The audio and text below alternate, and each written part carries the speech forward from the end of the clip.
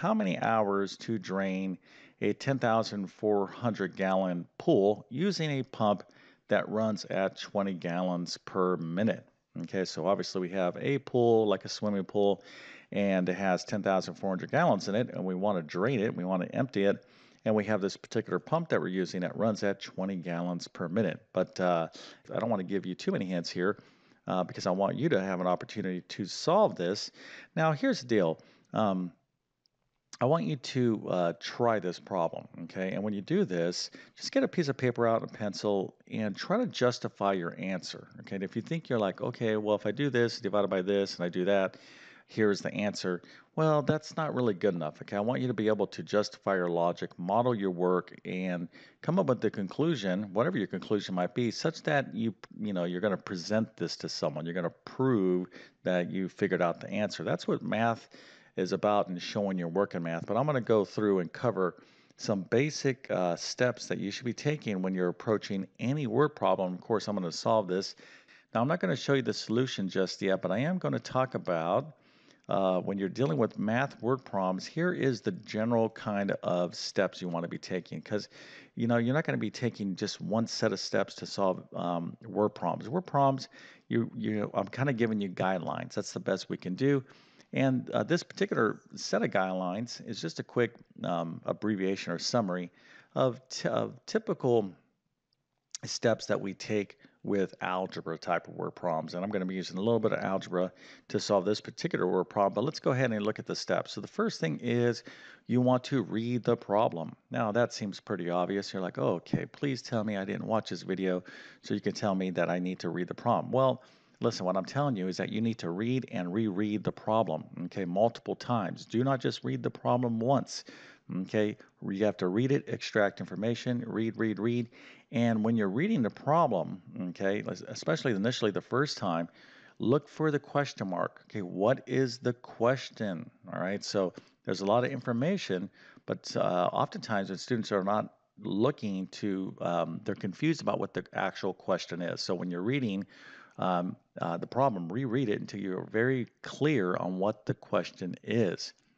Okay, so the second thing you want to do is make some sort of model, and this can come in all kinds of different varieties. So typical thing is like drawing a sketch or making a figure, any type of thing to kind of model the information in the word problem. Okay, so this is where your creative mind can come into play and you come up with something that you see as okay, modeling this information. Now, your model may be different than someone else's, but it could be perfectly fine. Okay, but you do want to try to model the information. Now, the third thing you want to do is, especially if we're using algebra, is we need to assign a variable. Okay, so we're going to be using like variables at like x. So we might want to say we're going to say, well, we're going to let x equals what? Well, when we assign a variable, typically you're going to let that variable equal the unknown. Okay. Now, what is the unknown? Well, the unknown is typically the thing that we're trying to figure out, i.e., the question. Okay. So that's kind of how you kind of figure out what your variable should be.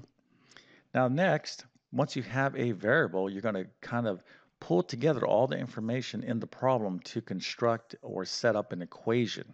Okay. And then lastly, you're going to go ahead and solve that equation, and then you're going to make sure that the answer to that equation is in fact the answer to the problem. Sometimes it's not, okay? In other words, you might have to take one additional step to answer this precise question in the problem, and you'll see what I'm talking about here in just 1 second. So this is the general steps to solve a word problem, especially in algebra. But let's go ahead and get into this solution.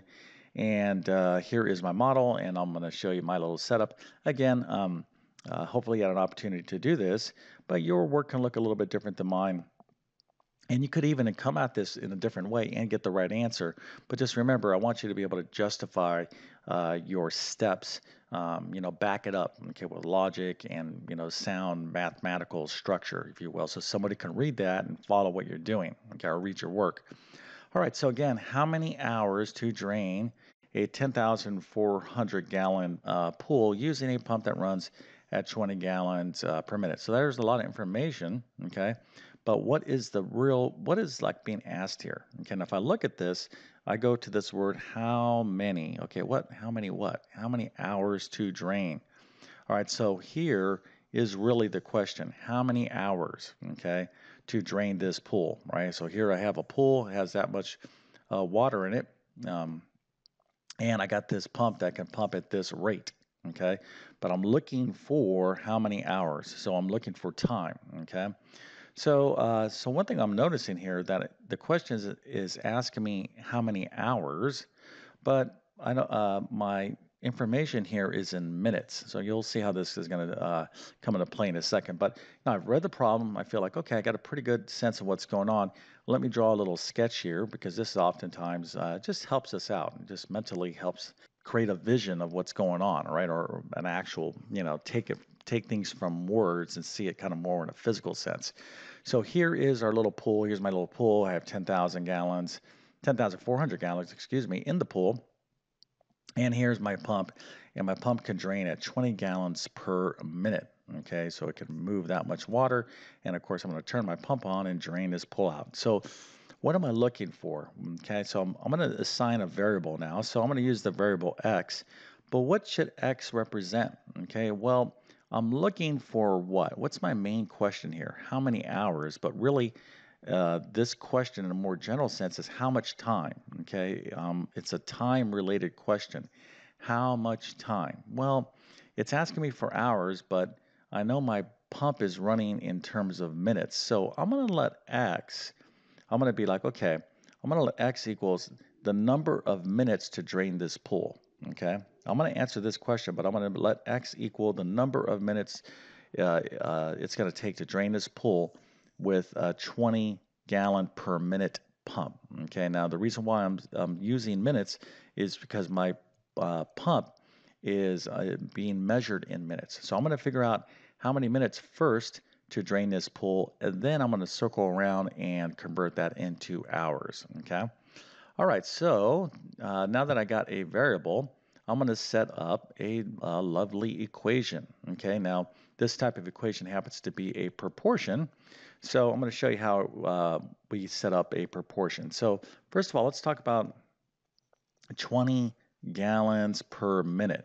Okay, now I could have been pretty mean about it, and I could have just given you this 20 gallons per minute. I could have wrote it this way, 20 GPMs. Okay, well, 20 gallons per minute, you can write it this way, 20 gallons per minute. But really, the way you want to write it is this way. Okay, when we're setting up this problem, this pump can pump out 20 gallons per 1 minute. All right, so this and this means 20 gallons per, this line right here is per. You can use the word P like this right here, per, or this little slash per 1 minute. So for every minute, this pump removes 20 gallons of whatever. Okay, so 20 gallons per 1 minute. This is a fraction. Okay, but it actually is what we call a rate because we are working with different units of measure. So we're talking about gallons, so we're comparing gallons and minutes, so we would call this a rate. So oftentimes too, I could say, oh, the rate of this pump, okay, is 20 gallons per minute. All right, so now when I look at this, I said, okay, I got a nice fraction here where the numerator is in gallons and the denominator is in minutes. So what I want to do is equate the other information in the problem. Okay, so what else has gallons? Well, the pool has gallons, right? So the pool has 10,400 gallons. Now notice I have gallons in the numerator, so I have to put gallons in the numerator over here in this fraction over X amount of minutes. So I know that if I had a 20-gallon pool, it would take me 1 minute to drain. Okay, so think of this pump this way. Think of the problem this way. Here's this pump.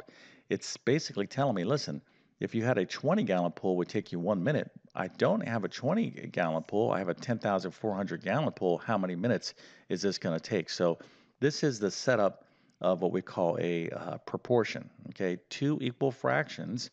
And the big thing with setting up a proportion is that you have to make sure that the units of measure are in the same respective location in these fractions. So i.e. gallons in the numerator and minutes in the denominator. Okay. Now, how do we solve a proportion? So if you're not familiar with proportion, I'm going to suggest that you check out some other my YouTube videos on proportions, or maybe just sign up for my algebra, one of my algebra courses. But the way you solve a proportion is you use the cross product. Okay, we're going to multiply crosswise. So in this case, it's going to be x times. We're going to just forget about the units of measure right now. We're just going to deal with the numbers. So we're going to go x times 20. That's going to be 20x, and then 1 times 10,400 is 10,400.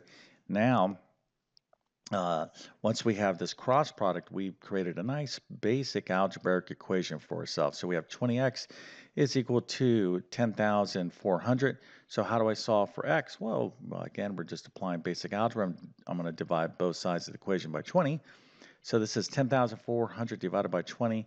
So x is equal to 520. Okay, now if you were just moving very quickly and you say, oh, look at teacher, I got the answer. The answer is 520, but 520 what? Well, remember, x equals the amount of time in minutes it takes to drain this pool.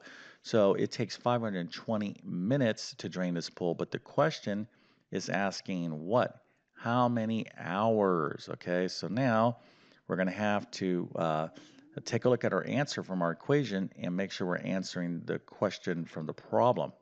So the next question is, how many hours is 520 minutes?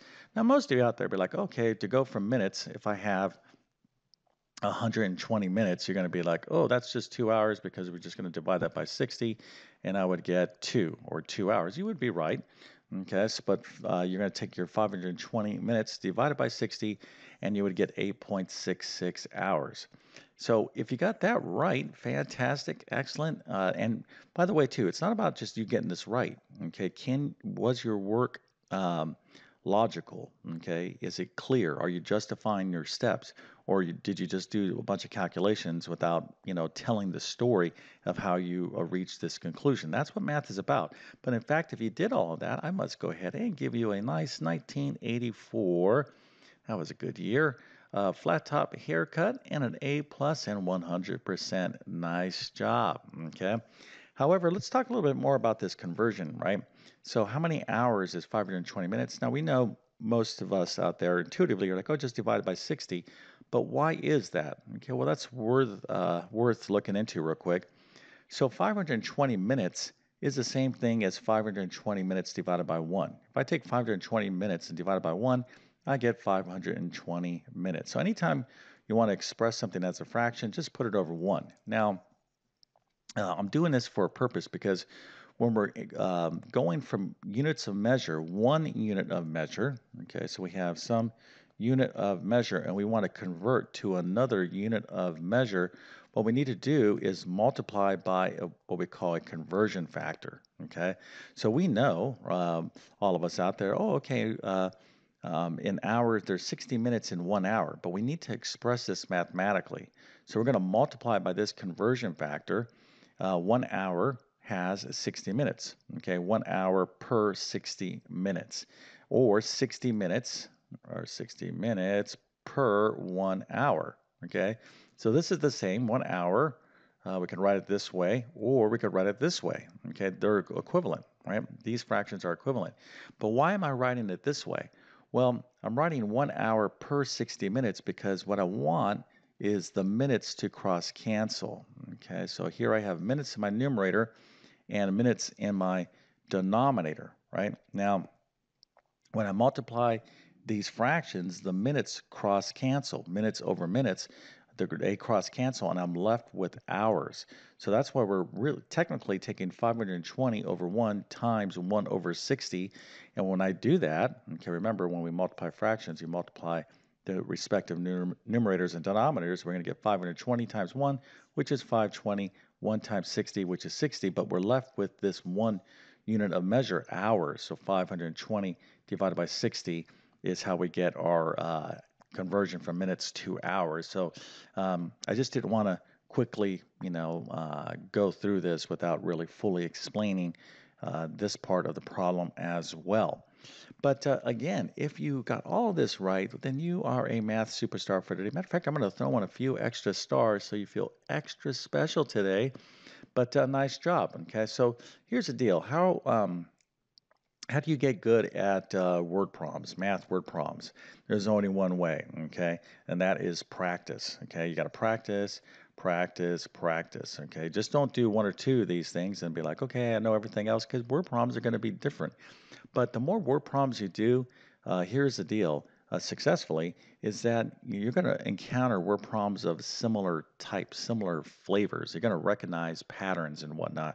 You know, when you're taking tests, your teacher is not going to throw crazy word problems out there. Now, you're going to have more challenging word problems on things like the SAT or ACT test if you're going to be taking those things. But again, if you practice doing word problems, you're going to get better at word problems. So there's no need to be afraid of these things. What you do have to do is to learn the basic process as I kind of described it, and then just practice this stuff. Okay. So hopefully this little video helps you out. And if that is the case, please consider helping me out by smashing that like button. So with that being said, I definitely wish you all the best in your mathematics adventures. Thank you for your time and have a great day.